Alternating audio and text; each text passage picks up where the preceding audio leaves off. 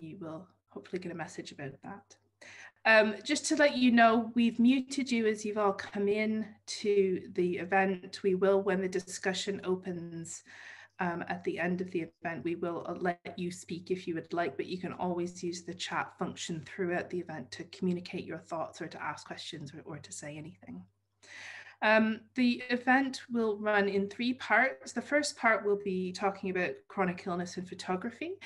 The second part will be a discussion of the exhibition itself. And the third part will, of course, be open to the audience or to participants, so we can have a bit more of a discussion around what this means.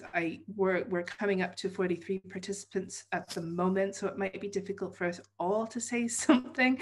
So I think kind of keep in mind that we have limited capacity to let everyone speak, even if we'd like to. So again, think about sharing your thoughts, if not just on Twitter, but on not in the chat, but just on Twitter, etc. Okay, now I'm going to introduce the panel, the fabulous panel that I've been tweeting about all week. Firstly, I'm not as fabulous, but I'm Ingrid Young. I'm based at the Centre, which I've already introduced. I'm a medical sociologist and I work in HIV and sexual health, and I'm particularly interested in arts-based methods around activism and thinking about how to do qualitative research. Donna McCormack, do you want to give us another wave for people who've just joined? Donna McCormack is a senior lecturer at the school, in the School for Literature and Languages at the University of Surrey. And Donna runs a project called Transplant Imaginaries. She does a lot of work in the medical humanities, and I'll let her introduce her interests in the next part. Chisomo Kalinga, Chisomo, beta hash of your name. You want to give us a wave? Chisomo is a research fellow in the Department of Social Anthropology at the University of Edinburgh. Sorry, I should say she's a Wellcome research fellow at the University of Edinburgh. And her interests are around sexual health, HIV, and narrative, particularly in the Global South.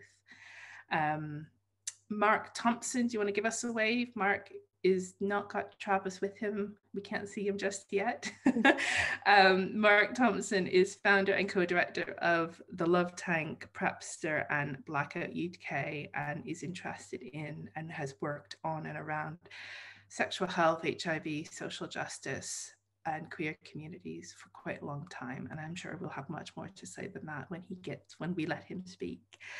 I think what's brought us together, apart from an interest in, besides the fact that I know all of these people, is that we all have an interest in illness, in the arts, and in social justice. And I'm really just delighted that we can all be together virtually to discuss the exhibition. We would rather be in person so we could have carried on the conversation, but we will work with what we've got. As you may have already seen in our blogs, in our tweets, I just wanted to mention that the project is particularly concerned with queer lives and queer experiences. So we think it's important to note that today is Trans Day of Remembrance, where we remember the trans and non-binary lives lost to murder, abuse, and oppression. So please consider learning about and looking at trans organizations and supporting trans communities where you can and if you're able to. So I'm going to start the first part of the panel, which is really thinking about photography and chronic illness. And I've said a little bit about my interests, and I'm not going to speak too much longer because I've already been speaking for about 7.5 minutes. So I'm going to pass on to Donna, who's going to be the first speaker, who's going to share with us her thoughts about the project and about chronic illness and photography. So on you go, Donna. Thank you, Ingrid. So yeah, I'm really happy to be here and to see so many people here, so many new faces and some familiar faces as well.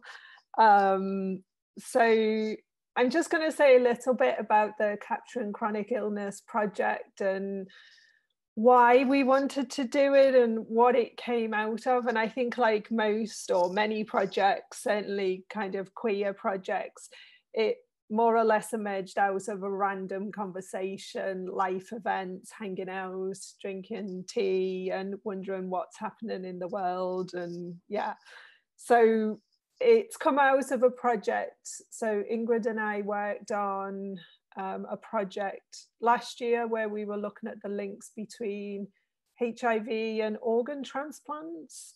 So we were looking at the ways in which these have been connected, both in terms of kind of experiences and also in the fictional context. So as Ingrid said, I work on the fictional side of things. So I tend to be looking at novels and films.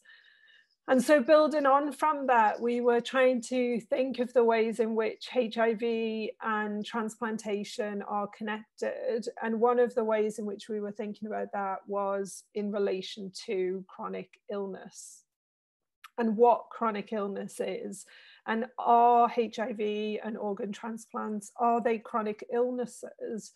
Both at some points were seen as acute, but have they kind of shifted to a more chronic illness? And what do we mean then if they're not acute and they are chronic? So those were the kinds of questions that we were starting with, and wondering what are the implications if you talk about organ transplantation, which is supposed to be a life-saving intervention.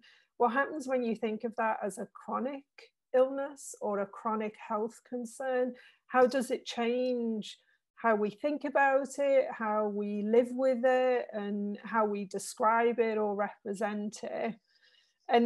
And similarly, Ingrid was asking questions, and these questions, I guess, have been ongoing in the context of HIV for much longer than in something like organ transplantation. And then the kind of visual side of it, I think, is twofold. It almost came out of two separate but related things. One was back in something like 2015, I started with a photographer friend of mine exploring film photography. And I was really interested in, so the kind of image that is behind me, this, I wanted to work out ways of engaging with transplantation where you have a memory of someone who died, but you never knew them. So in the context of organ transplantation, that comes in that if the donor is someone who has died and then has gone on to donate their organs. So we kind of spent time exploring how you might represent that. And I really wanted to work with this idea of haunting. So we took these pictures over a series of years. And this is actually in a children's playground, even though it possibly looks more profound than that, but it was a perfect place to be able to balance a camera on various playground type things.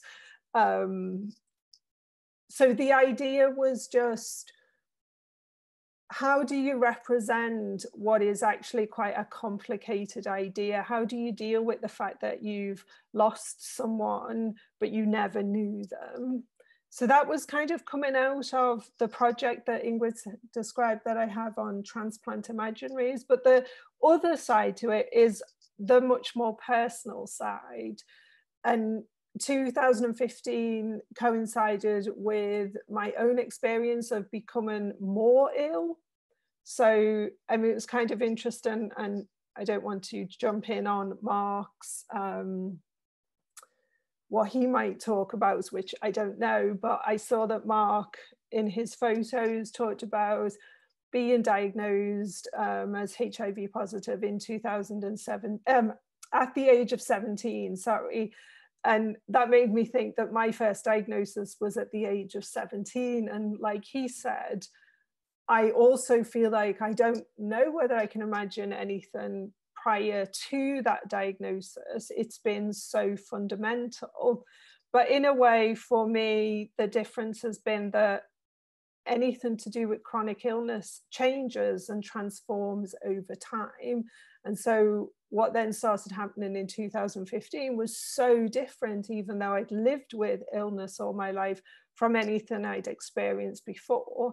And so turning to photography in a way was to try and engage with, how can you represent it or talk about it when actually it's quite difficult, or you may not have the words, or you might feel that people don't understand you, so you don't want to put it into words? And are there other media? So with Ingrid, we decided to try and explore this as a possibility. And then what you have is, we wanted to see how other people would represent these ideas. We wanted to see if we could create a space where other people would talk and share their ideas through a medium that obviously often doesn't involve words, or certainly not in the way that we are sharing today.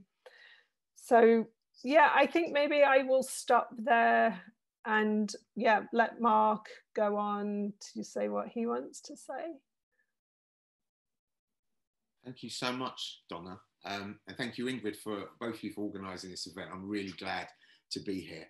For me, it's always a real pleasure to be able to talk about art and photography in our work, because it's really important to me. It's a personal passion of mine.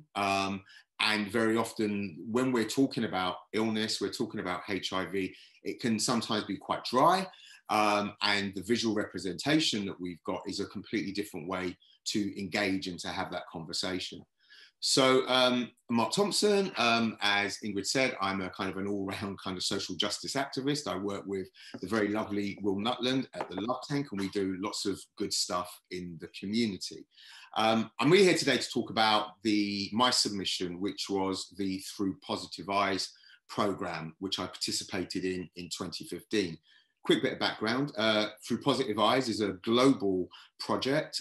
It's about photo storytelling. It was organised by, I think it was UCLA and the Gear Foundation, and a great photographer who's done a lot of work in the HIV community for a number of decades, Gideon Mendel.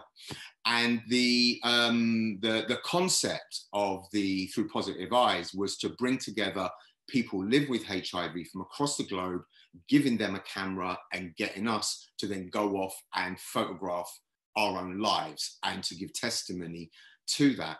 And when I was looking over my own selection of pictures today, which were taken 5 years ago, I reflected that it was just, as you said, Donna, it was a moment in time. This was 1 week in my life that I was able to capture. And reflecting on what you said again, things have changed significantly for me in the past 30 years since my diagnosis. But participating in the project was really important for a few reasons, and I've kind of just looked at some notes. And the first one was it enabled me to connect with community in a creative process. And very often for people with chronic conditions, when we are connecting, it's through peer support, or how do I manage my meds, or how do I reduce loneliness and isolation.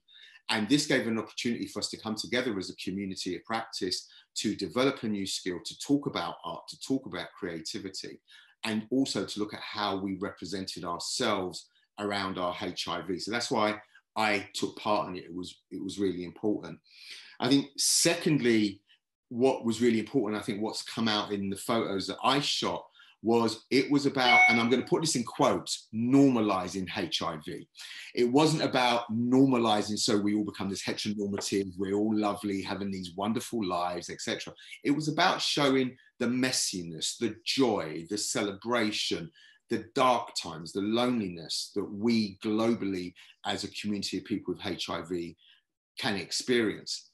And then the third part for me was really, really important, was about representation and representing the Black, gay, male, African, Black, British experience, which is very unique to me. So in my photos, not only did I want to show the kind of standard stuff of kind of what lots of people do in these kind of things of taking medication or getting your bloods done, but it was also really important to show my family, to show that Black communities from the Caribbean can be supportive, can be loving. It was really important for me to demonstrate me engaging in my Jamaican barbers as well. So my sexuality and where that sat within my community was really important for me.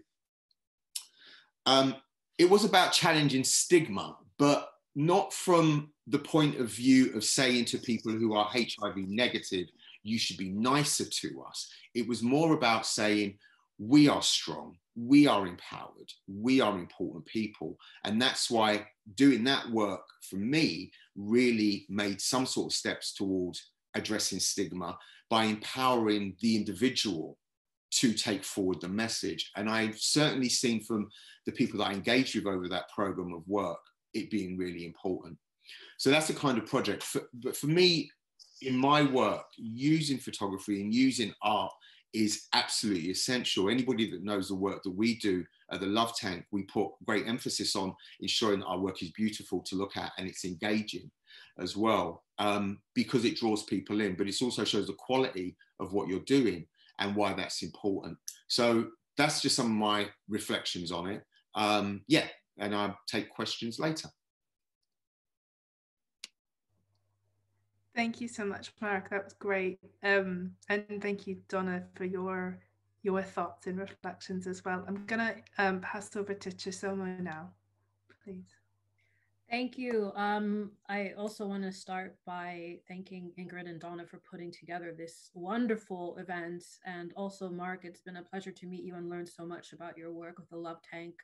I'm going to fumble through. I mean, you've mentioned some of the stuff I mentioned, but much more eloquent than I could have done. So I'm going to just let you, I just want to back you up with what I'm going to say rather than even try to engage. But my interests have always, revolved around Black studies and reversing some of the negative experiences of the way the Black body has been represented. I mean, the first introduction of the camera, one of the first focal points was Black people, and how formative that gaze, the colonial gaze, was in really, bringing forward a climate of anti-Blackness, savagery that we're still trying to dismantle today. And I think that photography was such a powerful medium. I mean, artistic expression has always been a key part of many communities, and the African community, and how the African communities represented their own bodies was so vastly different from the way that they've been portrayed in photography, and we're still fighting against this every single day. So that as a subject matter was something that was of importance to me, of kind of, tracing that trajectory from Black people as subjects to actually empowering, visual imagery of Black people behind the camera, and taking, full control over the images that are, in front of the camera as well. So in that sense, I wanted to kind of deviate into two strands. There's the artistic work that's coming from Africa, but I think I'll start actually by talking about my own personal experience with chronic illness. Looking at pictures of myself when I'm, I have chronic hypothyroidism, chronic disease. I suffer from lapses of fatigue, and some of the times where I can know I was feeling in a bad state is simply by looking at a picture of myself and seeing changes in the droops in my eyes or the enlargement of my neck. And photography became very difficult for me to look at of my own body when I was diagnosed, because I'd start examining how my body was changing. So, I'm not vain, but yeah, sometimes I'd be like, oh, that's a good picture. I was doing all right today, to all of a sudden becoming chronically ill and actually now examining my illness through the lens. That has been my shift in engagement with photographs of myself. And I thought it was, that's when we get to some of the photographs, some of the ones that were the most, that I was drawn to were ones that were exploring the self, and different variations of how the sick body reacts, and is represented on film. But going back to some of the points that Mark had said, and he said them much better, but, it's taking control of the camera, the image is often, not always, but often is about empowerment based on the history of photography of the Black bodies, and especially sickness and illness and representing. We talk a lot in an African context about poverty porn, and how this whole industry has been made around looking at sick African bodies as a means of drawing empathy from white people about how to feel about Black people in order to help them and to uplift them, and what a toxic and damaging relationship that has been as well. So for me, again, some of the photos that I was really drawn to in this exhibition were some of the Black people taking photos of themselves. There was lots of smiles. There was, also lethargy and the whole spectrum. And I thought that was very important to see how Black people represented themselves in the photographs as well. Then the other issue I'd already mentioned was about how photography can help to redress the colonial gaze. And again, to really understand how damaging, you know, the images that have been shared about Black people have been to understanding our humanity, and why photography is a very powerful tool in reinstating that humanity that has been, you know, dispossessed and actually, you know, just destroyed from our communities in many ways. So looking at some of the photography of, you know, for example, Yagazi Emzi, Nigerian, then, oh my God, the South African photographer, her name escapes me, Muhole, I think, Muholi, yeah, I forgot her first name, Zilan Muholi, I think, you know, her fixation on her own body as a way to kind of redefine what Blackness means to her. And in that sense, it brings me to the final point that representation is so important, so very important, but also in these nuanced discussions about how do we ethically represent sick bodies as well. And so I'm really excited to hear some of the thoughts of people about their submissions, and also just to discuss why representation matters when you're talking about either your own sick body or collective sick bodies. Mark had mentioned about some of the photography that came up with HIV and AIDS and how empowering that was as well, and how important that was. But again, we always look back to the history of how those images of Africans in overcrowded hospitals in HIV and AIDS wards was also used to weaponize a sense of helplessness amongst Africans. So the work that he's doing is just so incredible in terms of redistributing that power back to HIV positive people or people living with AIDS, as a sense of saying, I need to take ownership of how my body is represented, or how my body is, or how the bodies of people in my community and my culture are also represented. So with that, I think I'll hand the floor back to Ingrid. Thank you very much. Thank you, Chisomo. I think we probably could have had a 4-hour discussion on some of this stuff. I feel a little bad kind of limiting you to a few minutes, but thanks, some really powerful reflections. And I think that pleased I introduced or I invited you both to the panel. I think the points you raised about the gaze, the colonial gaze, I think are something that we were definitely really quite interested in thinking about. And on the website, I linked to we linked to Autograph, the gallery in London, which is amazing, actually. I think if you're in or around London, you need to go there. But they ran a 2-part webinar series. I think it was Autograph. I might be misattributing them, but certainly the director was at it, a series called Decolonizing the Lens. And I think maybe it was the director of Autograph spoke and Gary Young spoke at it, but talking about the role of how the camera is a colonial mechanism or structure, and what that means to look, and how we can think to how do you decolonize the camera. And I'm not saying decolonize because it seems to be a trendy word these days, absent of any kind of meaning. I think it's a very important concept for us to think about it, both through the kind of art that we talk about that is empowering, but thinking also about that history. And I think the histories you brought up, Chisomo, are interesting. I studied history in a previous life on the camera and the photos of First Nations communities in Canada, and thinking about who's included in the photos and who's excluded. What is the makeup of the photos is also really, really significant. I'm not going to go on too much about this because this isn't a lecture. This is meant to be a discussion. So I think I want to move us on to the next part of the discussion, and I'm going to attempt to try and share a screen. So what I should have said at the very beginning is thank you so much to everyone who submitted photos. These have been amazing. We have been blown away by the beautiful, difficult, really powerful images, and actually such a range of ways of representing chronic illness. And I think one of the images that we used to start to circulate the call was an image by Justin J. Wee called the Chronic Back Pain, from his series How I Hurt, and it's kind of made Donna and I both think about how do you represent chronic illness without a person.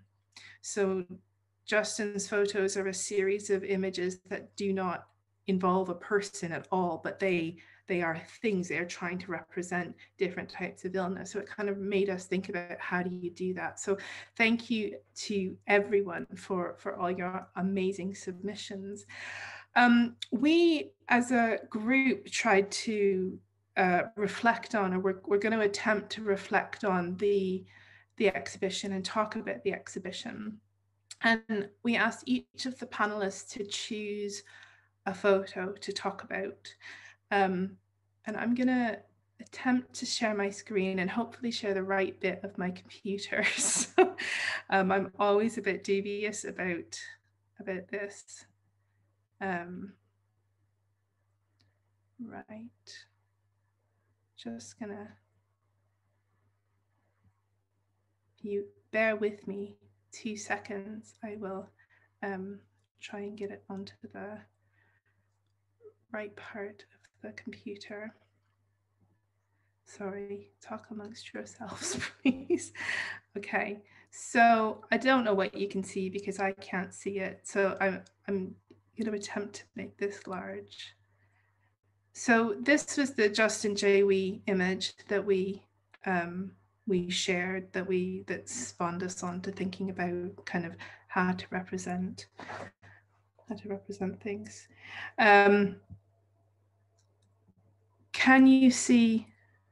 I don't know what you can see, but hopefully you can see the first image. Okay, so I'm going to hand over to Mark because Mark chose Aggie's images. I've just put one up on the screen and we'll have this up for just a few minutes while Mark is talking, but we'll remove that so we can hear Mark. We can see Mark as well. So Mark, can I hand over to you to introduce the photo and tell us why you chose it? Okay. So the image is of a white woman on a sofa with her hair hanging low. It's kind of black and white sepia toned. And she's got a cushion underneath her and 3 cushions behind her, and she's got her legs crossed with one underneath. When I looked at the submissions, my eyes were immediately drawn to all of the work by black folk, because that's what I was drawn to immediately. And then I dug a little bit deeper, and this really spoke and stood out to me because early in this summer, it was quite personal. Early in this summer, I was diagnosed with cluster headaches, which is another chronic condition, which is very often unseen. And I saw these 3 pictures and I related to them because I've been in these positions physically. I've lied down in absolute pain. And I'm not sure if Aggie is in pain here, but these spoke to me because I could see myself in them. So there was that thing immediately of, here is a white woman from a very different experience to mine, but I'm immediately drawn to that. And when I stepped back from it and I looked at the pictures, it just, the loneliness, the isolation of this struck me. And that is something that goes so strongly alongside chronic conditions. And also very often our pain is invisible. But how we express that pain can be incredibly visible in the way we may gesture, the way we may cry out, the way we may need holding. And there was some softness in there, as well as this kind of pain, which I felt from these images there. And they just felt really beautifully shot. And I'm not sure if they are self-portraits, but if they are, to be able to do that when one's experiencing that. And whenever I've been in my episodes of clusters, I've wanted to capture that pain that I've gone through to demonstrate, to show to people what I'm going through. And I think this captured that for me. So there was an opportunity for me to relate to them, for me to see them. And that's why they struck out to me. Thank you, Mark. I'm going to stop sharing for now and hopefully I'll get us back to where we need to be. Can I invite Donna or Chisomo to respond to or add to what Mark said about that photo?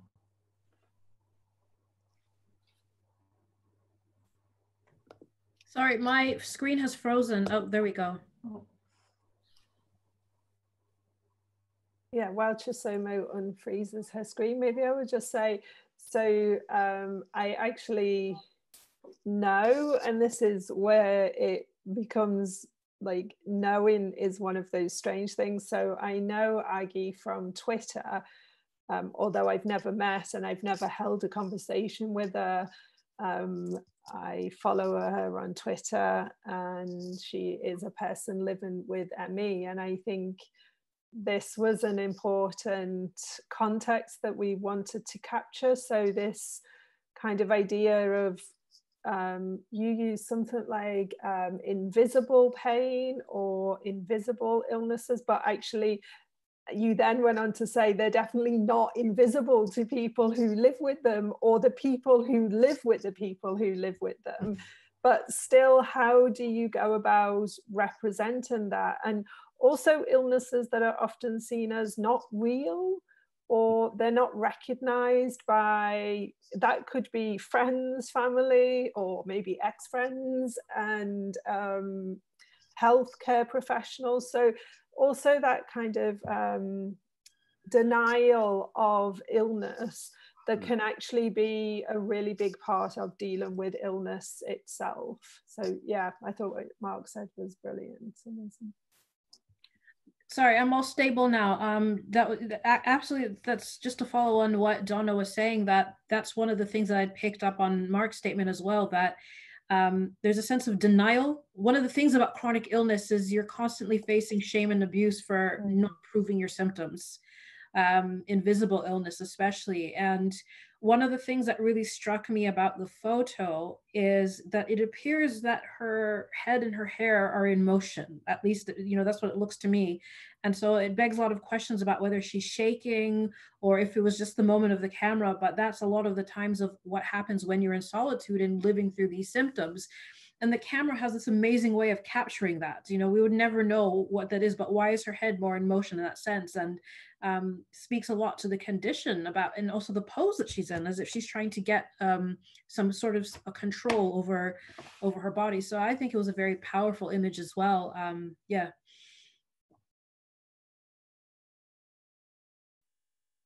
Sorry, I was responding to someone in the chat. Thank you, Chisomo. I mean, I do think that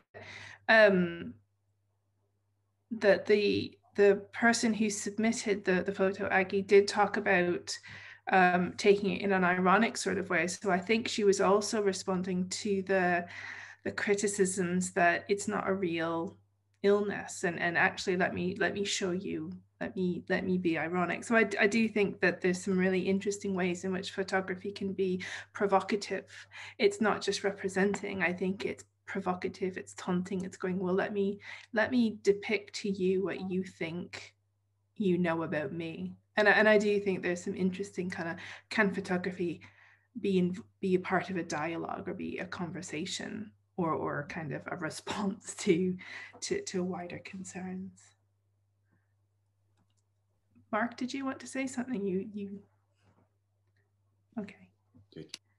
Okay. I think in the interest of time, I'm going to move us on, and I'm going to attempt to share my screen again and move on to the next person. Okay, so hopefully you can see that, and hopefully I can move it on to Chisomo's choice. Chisomo, do you want to introduce us to this photo? I think John is definitely on the call, so in the meeting, so no pressure, but do you want to tell us about this image? Oh, no pressure now. But I think, no, actually, I don't have any, there's nothing to be pressured. It was just an absolutely gorgeous shot.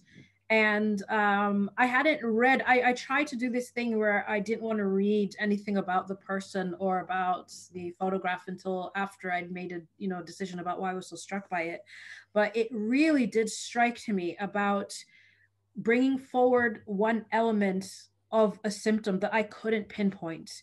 And I just saw myself in this photo. That's why I chose it. The days that I am really struggling, I can feel something in my body that is so specific. The fatigue is so overpowering.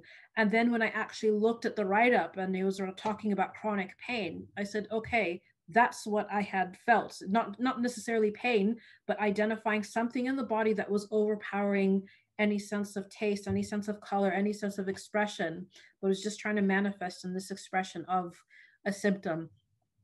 That is what I saw. And you know, I loved the writing, "My spine is a cloud." You know, in that sense of something that, if you're flying through a cloud, for example, I mean, it's this something that dissipates when you're going through it, but it's so thick, and turbulence, and you can fly through, and it really rocks you. So I just thought it was absolutely brilliant to see how he had written about, you know, pain as a cloud and the process of going through it, and the turbulence and shakiness and everything. I felt it. Thank you, Chisomo. I'm gonna again open this up to the panel. If Donna or Mark, you wanted to respond to what Chisomo said or had anything to offer yourself.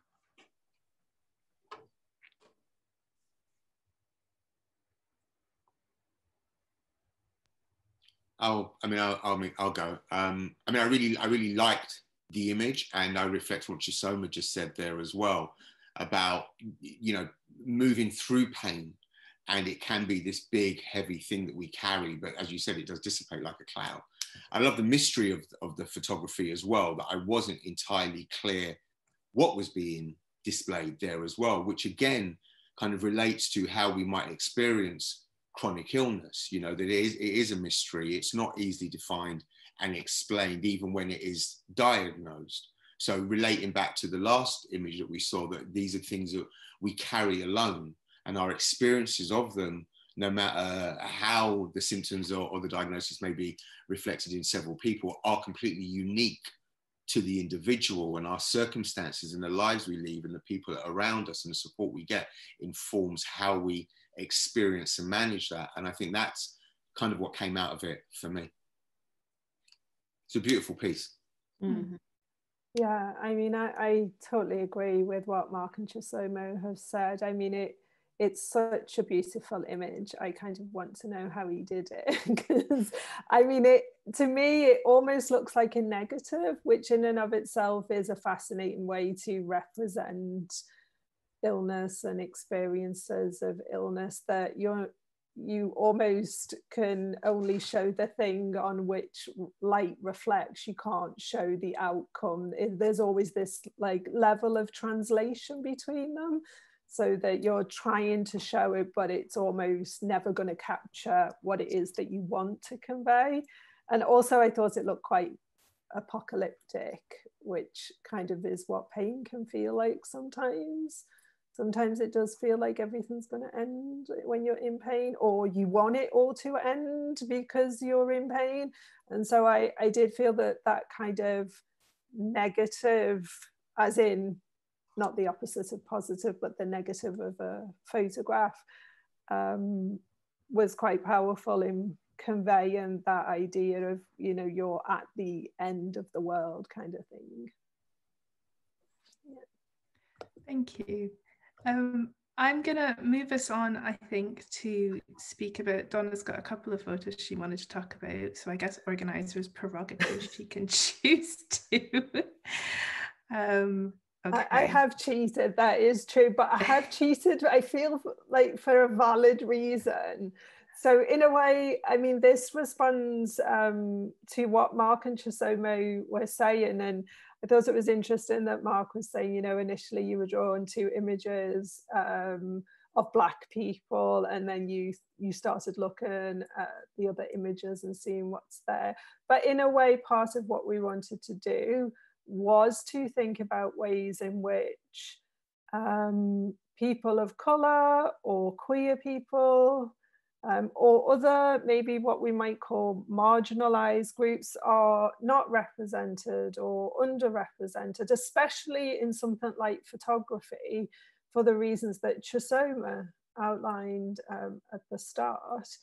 And of course, I couldn't not talk about Belinda Otis's work, because I do work on transplants, and I think this is such a powerful image.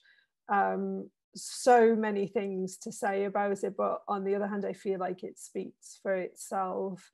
The idea of dialysis as this kind of whole mass of things that you're dragging around with you all the time, you know, all these different kind of punctures or puncture sites on your body.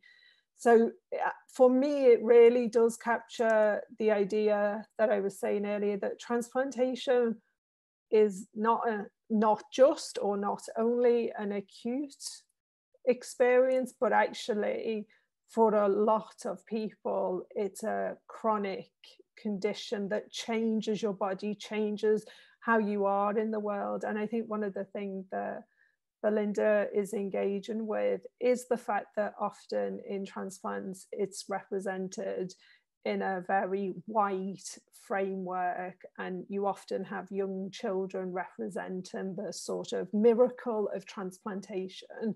So yeah, I thought this one was so powerful. I don't know whether anyone wants to respond.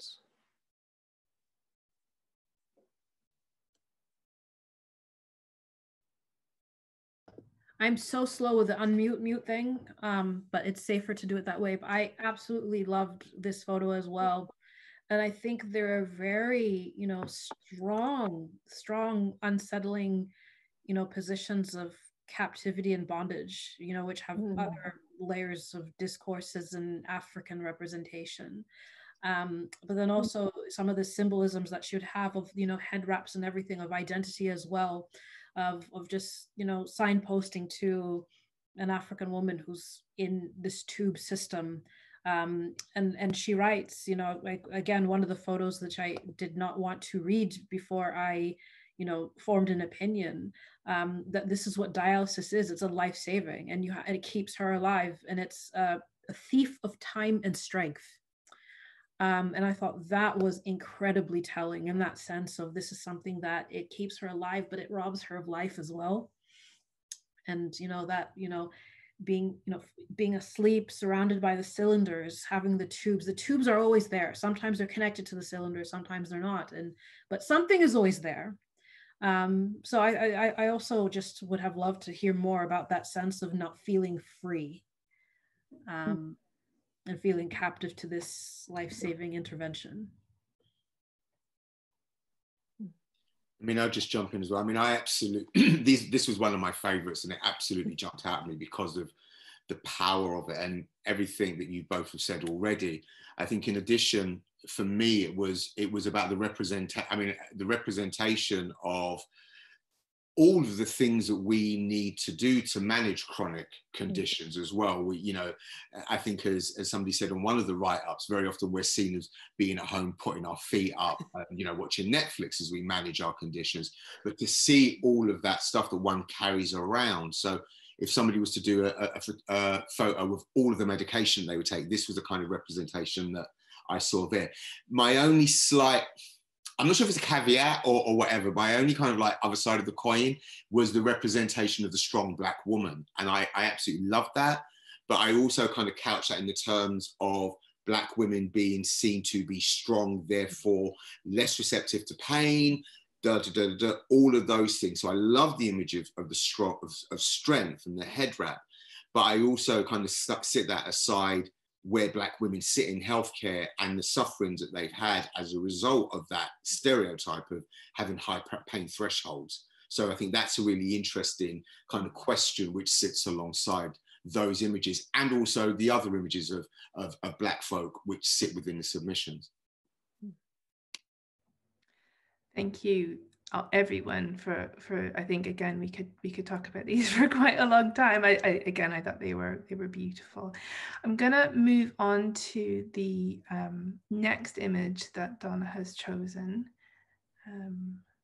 Yeah, and I mean, the reason I wanted to include this one is because actually I think this goes back to what you were saying about the image that we had for the whole exhibition, or the whole kind of project, Justin J. Wee's photo. And this, to me, is one of those photos where it doesn't include people. And I think this is a really fascinating way to represent illness, health, living, surviving, getting through, the tools we rely on, the technology we need, the medication, and so on. And I think it's actually a beautiful photo, the sun shining in, it's almost like a rainbow. And at the same time, there's nothing really that beautiful about a commode when we think about it, maybe on a practical level, even though at the same time, a commode is extremely important and can be essential. And again, I mean, I thought it captured, even without the description, you know, this idea that, well, actually what Mark just said, oh, you must be sat at home. It's great that you get to sit at home all day and watch telly and enjoy Netflix and lie on your couch. But actually no one's thinking about all those really tiny steps that it takes to do even just small things that people don't even notice.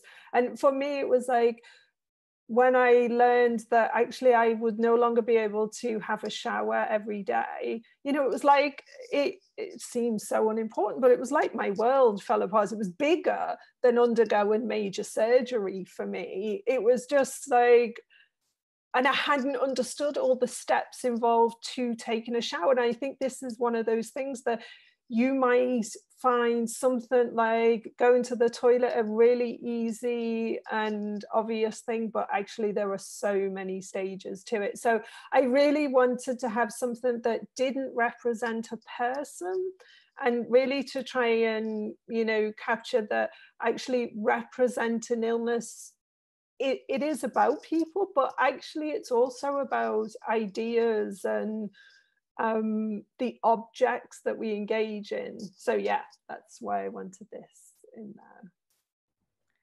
Thank you, Donna. Any responses from Mark or Chisomo to this image? Yeah, I mean, it was just gorgeous. This kind of ray of light that surrounds, you know, this you know, contraption to help you use the commode, but also the absence of people is also something I wasn't expected. You know, and I think I actually had seen a comment in the comment box that I wanted to respond to that emerged as Donna was speaking about, from Jennifer, about, you know, COVID, you know, having empathy with chronic illness. And I think this is such an interesting concept because, you know, one of the things that I teach in, you know, narrative medicine is the idea that can empathy be taught? Are these images going to teach people about, you know, all the process that Donna was talking about just now, that nobody knows except you when you have to go through it, and bringing everybody on board. Now, COVID definitely is bringing a sense of understanding that a lot of the stuff those of us with chronic illness were told that we couldn't do, everybody now gets to have access, like inequality, you know, like this.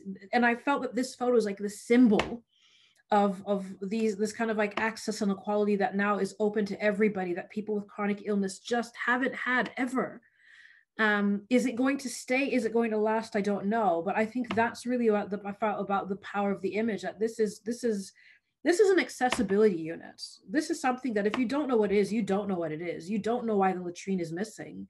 There's a lot of learning that has to come with chronic illness diagnosis.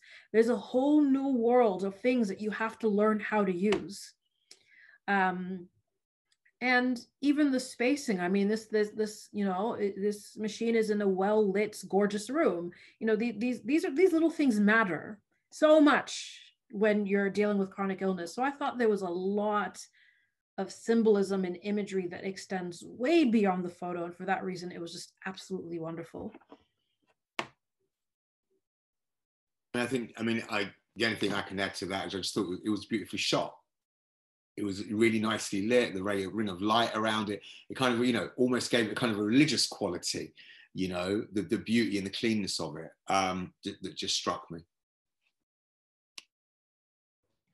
I particularly liked the title, A So-Called Silver Lining, and I think that what Paula wrote about it is quite powerful. That, you know, how, you know, this for some people is seen, and actually I'm not sure if I'm reading into this or if it's a discussion I've had with Donna about it, but the assumption that this is a benefit, right? That this is often seen as the benefits you get from being diagnosed is you get all of these things. You get access to additional mobility aids or other sorts of aids, and that sometimes they're talked about as, well, you're benefiting from your diagnosis, and the difficulty with conveying, actually, this is about, these are meeting your essential, these are about meeting your basic needs to be an autonomous person. I don't know if Donna, you want to add something to that? I would just say that, I mean, Paula's image is definitely responding to this idea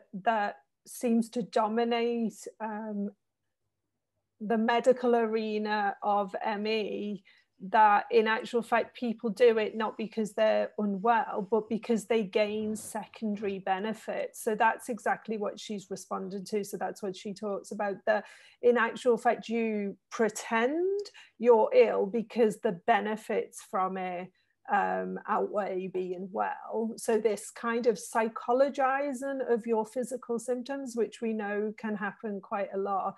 And so I guess showing the commode is a way of showing one of these benefits of living with ME. Yeah. I'm going to quickly move on to showing my image, because I did have an image too, and then we can, I'm conscious of time and how long we can keep going, so I think everyone can see that that's Donna's image. So I chose, I'm going to not say this correctly, Joyce de Emma Mendez de la Burena from Granada in Spain. So she submitted these photos, and there were a couple of submissions that were photos from photo voice projects or projects with other people. So actually this image and the images that she submitted are by women that she's worked with who experience, I think, it's fibromyalgia and chronic pain. I apologize if I've got it wrong. It's in the description. And I wanted to raise this not only because I think this is a beautiful image of someone smoking, and you so often don't see someone smoking represented in a way that's beautiful in relation to chronic illness. You often see it as, that's bad, you shouldn't do it, that's, you know, all of those kind of public health warnings, and I think it's really beautiful. And this series of photos that she shared, that her participants, or that the women that she worked with took, were also about not taking a picture of a person, but about the things that surround us. So that the series includes a cup of coffee, or a bar of chocolate, or those sorts of things that support you, that help you get through that pain. And I thought that was really fascinating, and I loved the kind of way that the images were varying, kind of, you know, it wasn't pristine, it wasn't always clear, but actually it was, I quite liked that about it. But I also wanted to raise this because, as a qualitative researcher who generally tends to do interviews with people, and people tell us their stories and tell us about their experiences, and then my role is to then translate that or write about that for the wider world. There's a real burgeoning of projects where we are asking, as researchers, asking people to take photos of themselves. So like Mark's project with the Through Positive Eyes, or there's another one where Hani Salim's photos are from participants in her study of people living with asthma in Malaysia.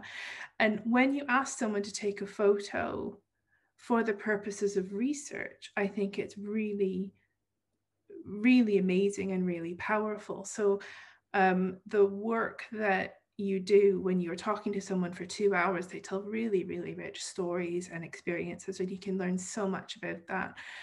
When they share a photo, you gain such different insight into their lives, and certainly how powerful those photos can be in the context of medicine and health practitioners who don't experience that but have worked in the area for decades, and then you show them photos that people have taken, people who've been living with illness that people have taken, and it opens their eyes to things that they'd never ever considered.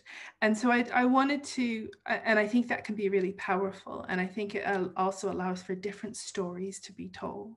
So I chose this image and series of images really to think about how is it that we communicate with each other, and actually what is the role of research in here, not to take away from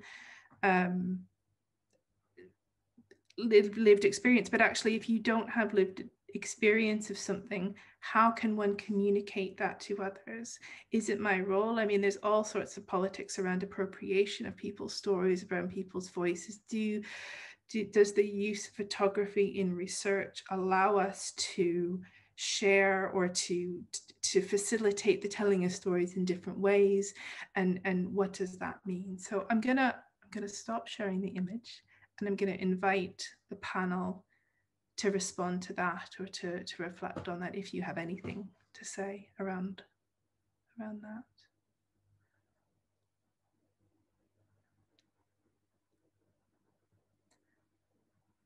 Or I said it all.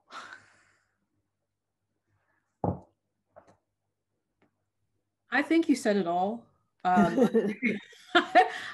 really like, there's so much richness in that analysis. I genuinely don't have anything to add. In fact, I'm hanging over things, to be honest. You know, it's like when you talk about I'm a qualitative research, and I wrote it down because I just had, you know, whose job is it to interpret and convey these stories to the wider world. I'm like, that is a huge responsibility.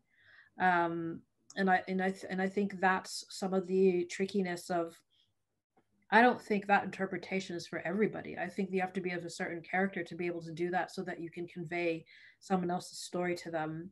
And I think a lot of the reason a lot of there's some people who do take pictures because it's how they can convey it. It's without having to speak about it and allow for that interpretation. So there's a lot I'm hanging on to, and I don't have anything better to add. I don't.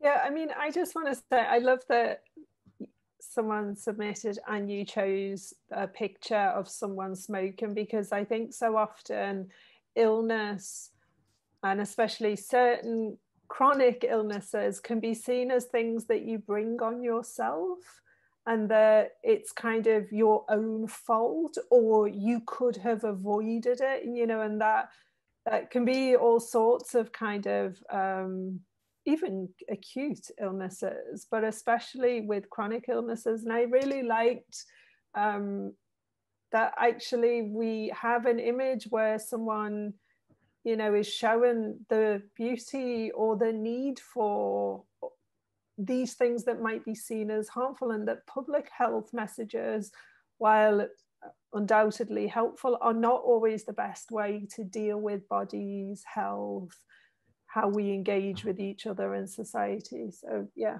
that part I thought was really powerful. Thank you. I think that we could probably keep talking about a lot of the photos. We didn't have time to go through each of the submissions. I think if we, you know, can imagine we were in a gallery and we walk through, we would still have to choose submissions. But I think there were so many other photos we could have chosen. And I want to reiterate that choosing these photos wasn't because they were the best or they're our favorites, or I think it was a struggle to choose which photos to talk about.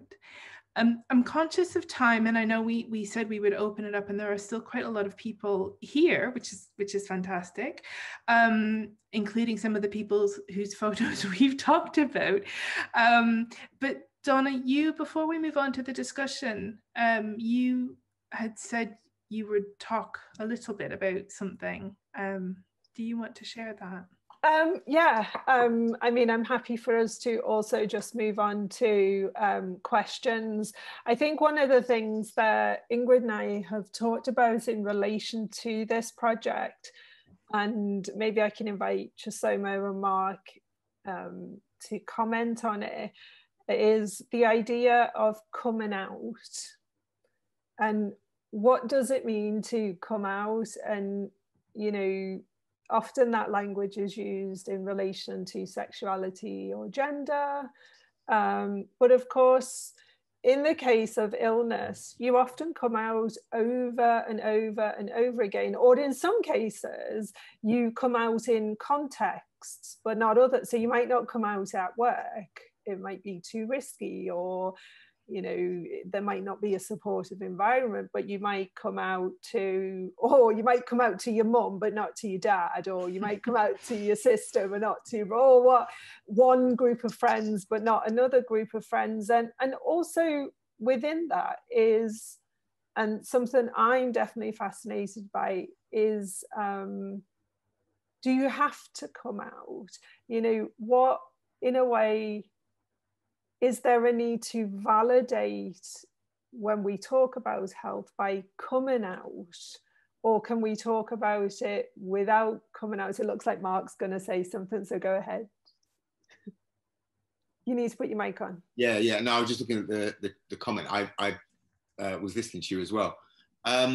Yes, for me, I think it's important to come out, but only if it's safe for us to do so, and that applies to our conditions as well. It's important because it gives face, and it enables us to get the support that we want. From my own experience, and I felt like you lived in my life just there, Donna, when you described all of those different intersections of coming out, because I've experienced all of those. But I think that what I just really wanted to just pull out really quickly was that I have always been semi-out about my HIV to friends and family, and certainly in the work that I did.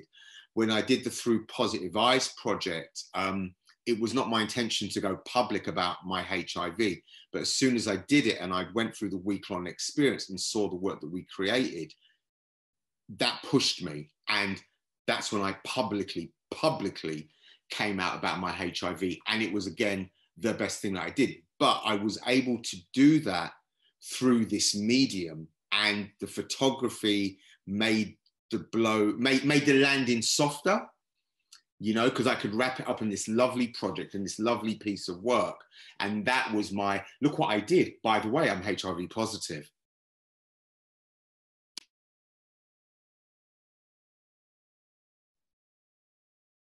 I don't know whether you want to say something, Chisomo, about this.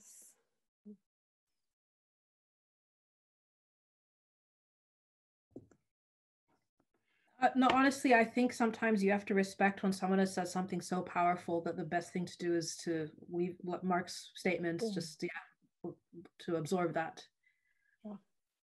Yeah, thank you, Mark. I think, yeah, it's a really powerful idea about how does it help validate, and at the same time, is it safe to do that, and in what situations are you safe? So yeah, maybe now we can head over to questions or any comments. Or yeah, I think we can open it up to comments. I'm gonna try. I don't think we have the, I see Jennifer, you waving your hand. Did you want to say something? Okay, let me see if I can unmute you, because okay, there you go. Go ahead. Hiya, welcome. I'm Jennifer, and I'm just talking about the thing about outing yourself with illness. Having somebody who's done that and been heavily trolled for it and heavily sanctioned for it, as well as displaying something that's disgusting, unfit, disturbing, exploitational, and all, and that having to be managed by a gallery. As I put images up, I had cancer of the womb, cervix and ovaries, and then developed a non-Hodgkin's lymphoma, and all the side effects from having post-treatment from cancer, because everyone assumes when you have cancer that you've had treatment, they've cured or cut or removed the cancer away, but what they don't realise is actually what's left behind with the medication that you're on afterwards, post-menopause or at 30, and, you know, all those kind of elements there, fatigue and everything. And I was heavily trolled, heavily attacked online, and actually and verbally attacked in my own exhibition, from saying I was exploiting the illness. This was not the kind of imagery people wanted to see. and they were, I did expose myself quite aggressively in terms of my actual, how my body was hidden underneath clothing, how that had been sliced up and moved, but also people just saying we don't want to see a disgusting body. So I'm just, in terms of that, in terms of positivity, in terms of outing, and I've continued to still do that work and address that, but also letting people know it's my haunting, not theirs. And I think that's always quite interesting. That, and in terms of also work, I don't normally tell people about my illness until I've actually got the job or the contract to someone who's self-employed, as weird rituals like have to have an hour to eat or else I vomit because of digestion issues due to cancer and stuff. But yeah, that thing about it being a positive thing, I'm intrigued by that, because that had not been my experience at all. It's always been quiet, told to be quiet, shut up, it's disgusting, I don't want to hear about it, it's too upsetting, and try to express that in different ways. But also, like you're saying, the boredom of also retelling your story all the time, of having to out yourself with a disease. It's a boring tale that I think you get quite used to as well, and not wanting the illness to own you still, but you having to take ownership of it. So that was sort of my comment, really, that I just wanted to express in terms of that outing yourself. Thank you, Jennifer. I mean, I think there's some really interesting. I don't want to sound facetious. I think there's some really important issues here around the work that is done to represent or share, and then you can be faced with quite a lot of negative, horrible responses. I mean, Mark talked about coming out if it's safe, and actually what are the conditions in which it is safe to talk about your illness, and often how people respond to illness is often more about them than, like if about them than actually the person who's talking about their illness or sharing their experience. So I think these are really tricky and difficult and emotional issues to manage. I'm not very good at managing this, so if you kind of, I think I've seen, I don't see everybody, but Emma, is that okay? Let me see if we can give you the possibility of, yeah, okay. Hi, I submitted the photo with the funny faces, and my reason behind, I wanted to talk about that because out of all the other ones, mine was just like a silly, that's because my story is I'm not coping well with all my illnesses. I am kind of at a point in my life, I mean, I've had so many different illnesses, and I'm at a point where I'm just sick of everybody. I'm sick of being judged. I'm sick of pretending. Yeah, I'm sick of people asking me if I'm okay or is it something new, and not the fact that it's an illness and it's not going to go away. It's still the same thing. It's still, I have endometriosis and fibromyalgia and painful bladder syndrome and chronic sinusitis and asthma, all these things. My body's just falling to pieces. But my picture was mainly to show, like, on days that I can, I try my best. On days I can't, I just want to hide away. It wasn't really about Netflix, even though that's what I do. I just want to hide away. As I can't pronounce your name, sorry, Chisomo, yeah. I realised that I don't like seeing myself ill. I can't stand it. I look awful. I put weight on, I've got baggy eyes, I look terrible.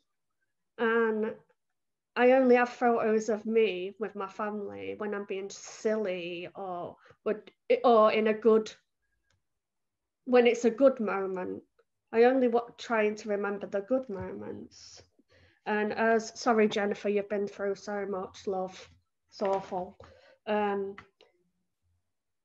That you do get kind of trolled, like oh, you're sick again, or you know, all these negativity comments. Or when you go to the doctors or the hospital, it's like they'll blame one illness on another illness, and you never get back. Like, for example, like I have fibromyalgia, so they'll be like, oh, whatever you've got going on, you know, because so many symptoms relate to other conditions. So they'll be like, oh, it's, you know, totally push you aside and be like, no, it's, sorry, my brain. Yeah, they'll be like, it isn't anything else. It's your fibromyalgia, and it's like that can be dangerous. That can be very dangerous. Then pushing aside things like that, and also this constant having to explain yourself over and over again to doctors. You kind of develop not exactly a PTSD, like, you know, war veterans and everything, but you develop a kind of PTSD about even going to doctors and getting help. So you just sat there. I know I am. I'm sat there some days. I feel terrible. Do I go to the doctors? No, it's just gonna, you know, put me through the ringer again. Anyway, thank you for everybody who submitted and everyone's thoughts and all this. Thank you. Sorry for babbling. No, that was so powerful. Do you mind if I respond to Ingrid? Please go ahead, yeah.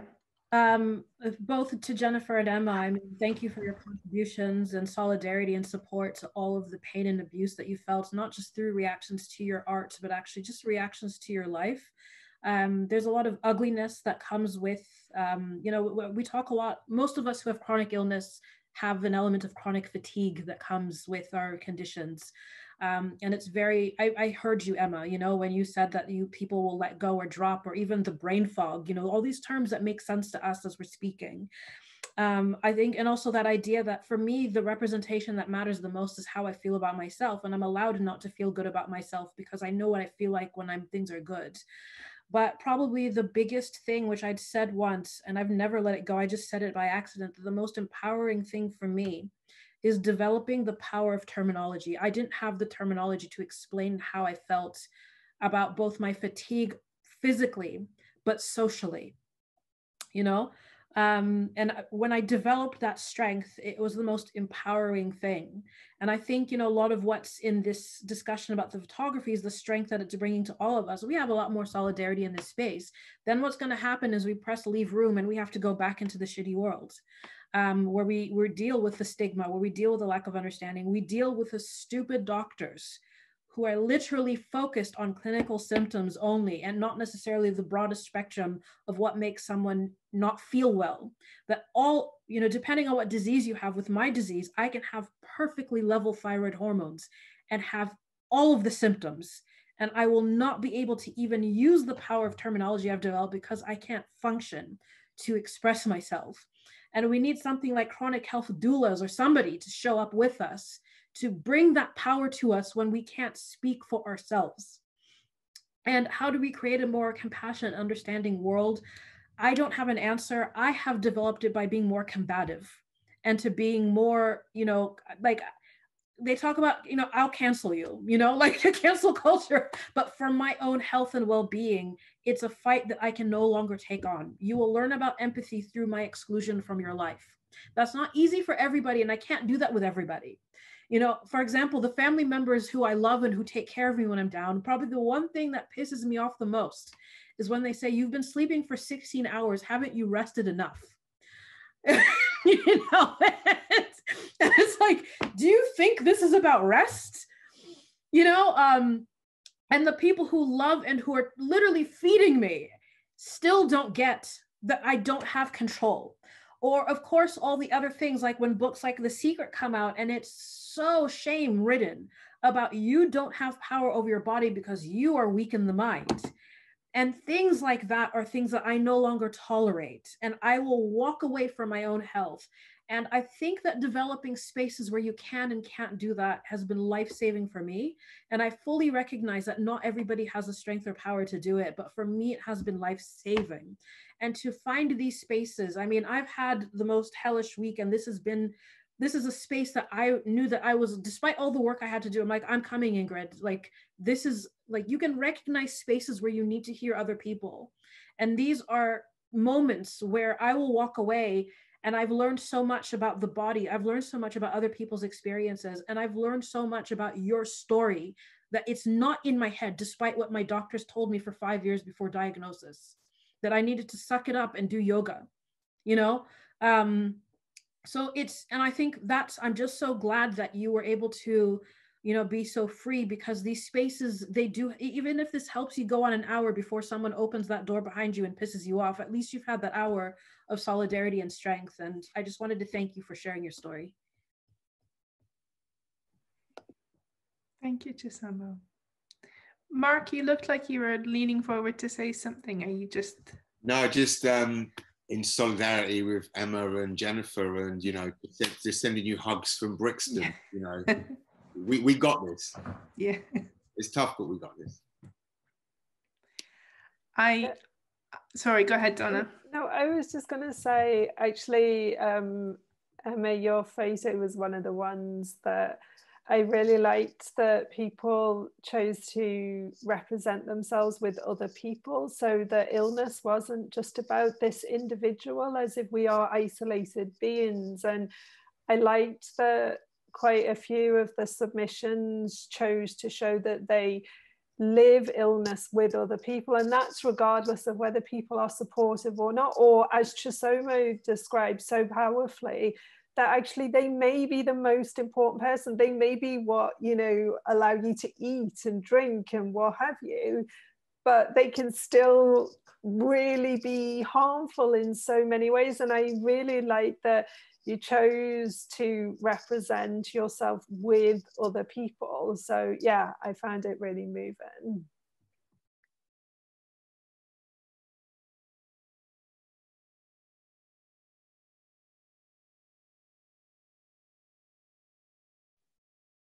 You're on mute, Ingrid. Sorry. Go ahead, Well. Thank you. Thank you, everyone, panelists. Thank you, Em and Jennifer. That really resonated. I'm fairly lucky. I am Mark's work husband. And around the time that Mark found out that he was getting his headaches, I was diagnosed with COVID. I'm now living with long COVID. I've been having long-term COVID symptoms for 7 to 8 months. I'm one of those people who proves that it's not just like mild flu. Thousands of us, tens of thousands of us in the UK, millions of us around the world were never hospitalized, but are now living with long-term chronic illness as a result of being infected with the virus. For me, there's something that really resonates with some of the stories that I've heard about not being believed, about going to your family doctor. Chisomo, you just used the thing of, you know, I'll go and do some yoga and you'll be all right. My GP, after about telephone call number 10, suggested that what I really needed was a short course of counselling, when I was telling her that I was awake for 5 or 6 hours every night with chronic limb pain and my limbs completely numb. People don't believe that there is such a thing as coronavirus. People don't believe that wearing masks have any impact. So on top of all of the conspiracies that we're dealing with globally, those of us who are living with long COVID are disbelieved. For me, my image also resonated around something that Mark and I talk about a lot, around an added addition of aging, and an added addition of aging as a queer man in a culture that focuses on being beautiful, on having a particular body image. And so for me, as someone who can no longer exercise in the way I want to, even basic exercise means that my body is starting to change, in addition to aging, within a culture that doesn't like to see people starting to get droopy man boobs and beer bellies, unless you go to very particular venues. But my positive take, Chisomo, you just reminded me of being asset focused here. My positive take on this is that many of the demographic groups of people who are living with long COVID tend to be white, middle-aged women, because lots of Black folks are getting COVID and are dying. So those people who are surviving, they tend to be of a different demographic group. And my experience of being involved in some of those long COVID support fora is that those people are suddenly realizing what it's like to have to navigate a health and social care system that is completely broken. And I have sat in meetings with white middle-class, middle-aged women who are now trying to navigate the benefit system and are weeping because of how tough it is.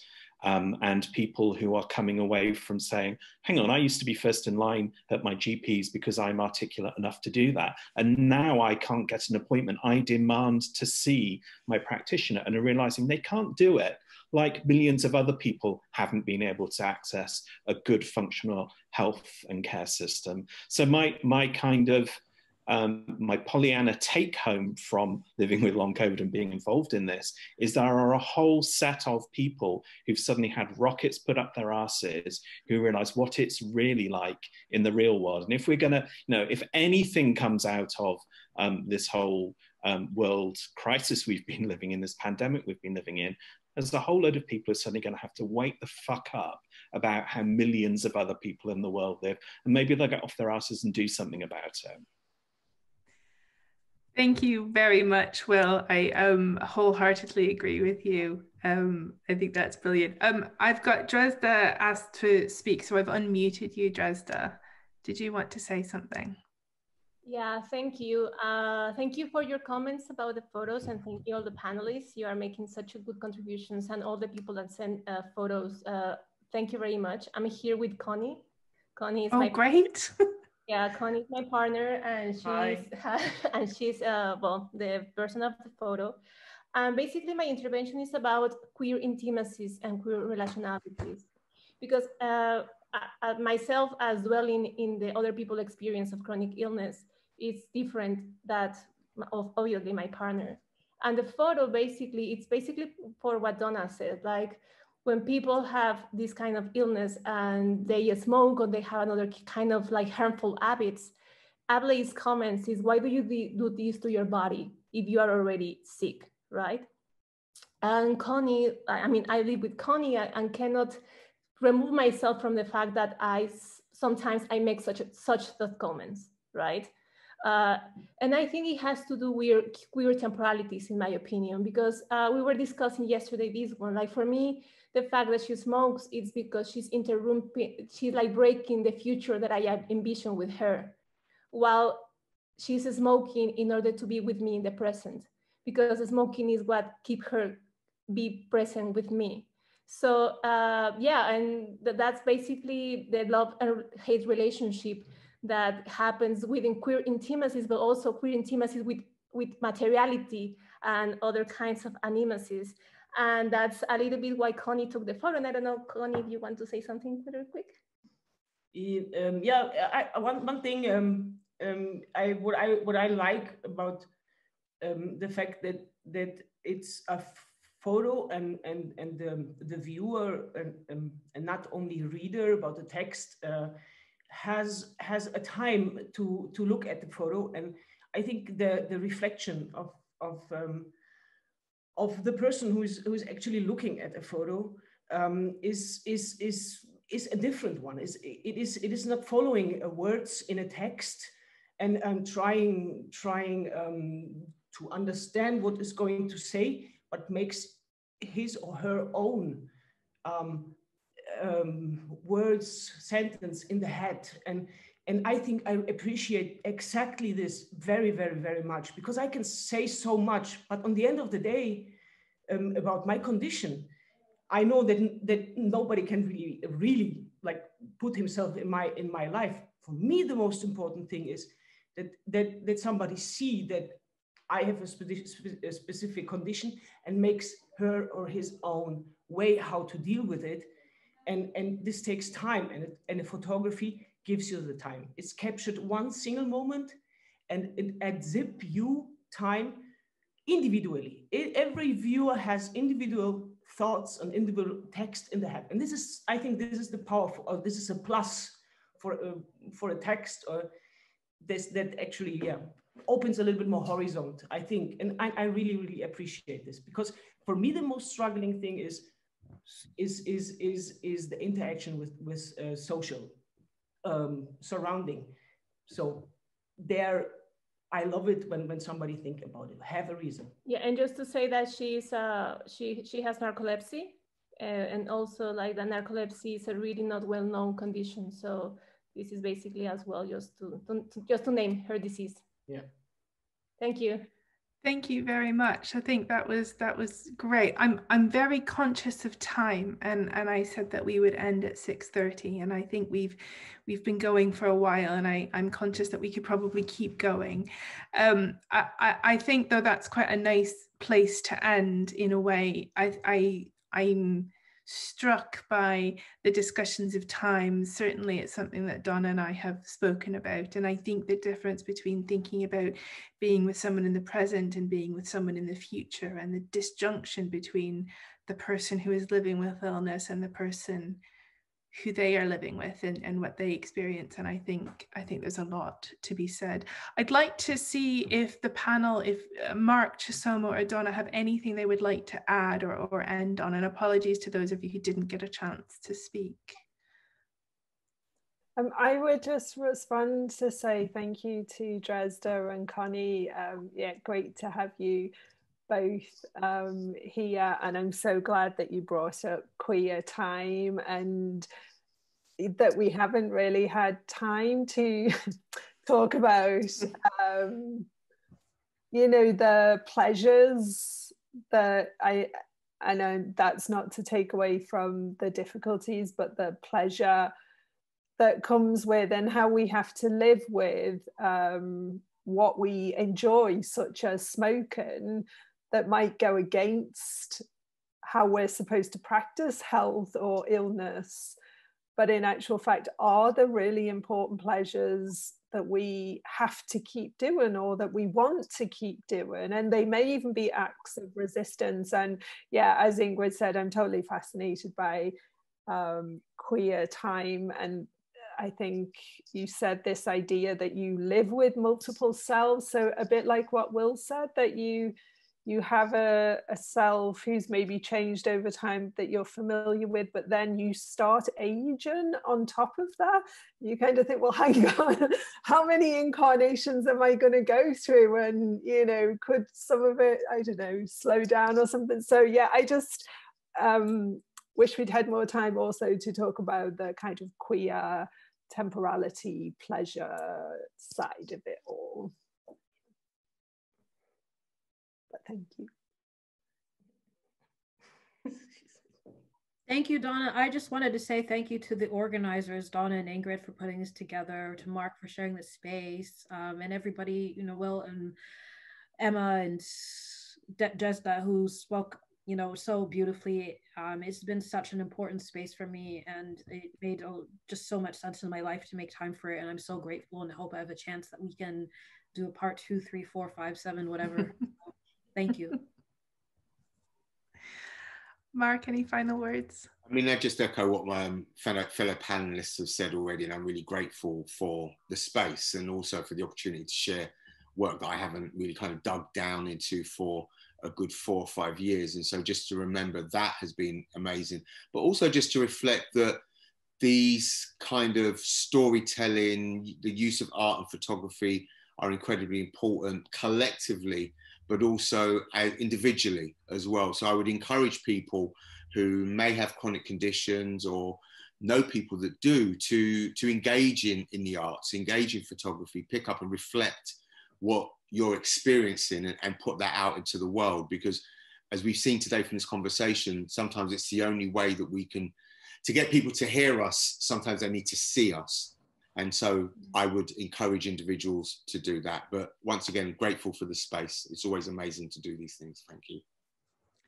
Thank you very much, Mark. That was a lovely way to end to end the discussion. I'd just like to thank again the panel, Mark Thompson, Chisomo Kalinga and Donna McCormack, for your beautiful words and your thoughtful reflections. I'd really like to thank everyone who submitted a photo. I think we were really overwhelmed by what was shared with us, and to people who participated in this discussion. And also, I should say thank you very much to Stephanie Sinclair, who I didn't introduce or thank, but who has been responding to everyone. There you go, Stephanie. Stephanie's been phenomenal in helping, in putting this together, and putting the bigger Visualizing Bodies program together. So thank you so much, Stephanie, for all of your work on this.